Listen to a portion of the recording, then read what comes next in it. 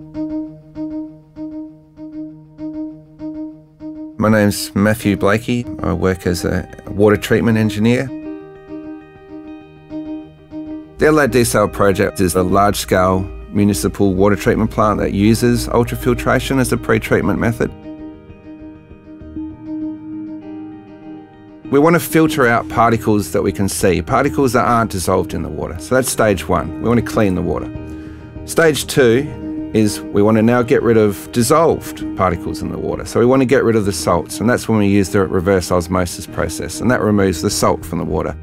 So you can think of it as maybe filtration on a molecular level, in that what you're getting through the membrane is molecules of water, pure molecules of water. And the third part is then post-treatment. So we've now got a very, very pure water that we have to make palatable and safe for everyone to drink.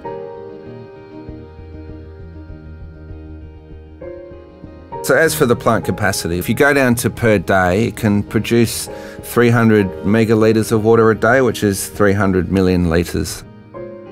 Maybe one of the things that people that don't understand is that when it leaves the treated water tanks at the desal plant, it's ready to drink. You pay insurance on your house every year and you hope that you don't use it. We're using this as an insurance policy and we definitely are going to use it.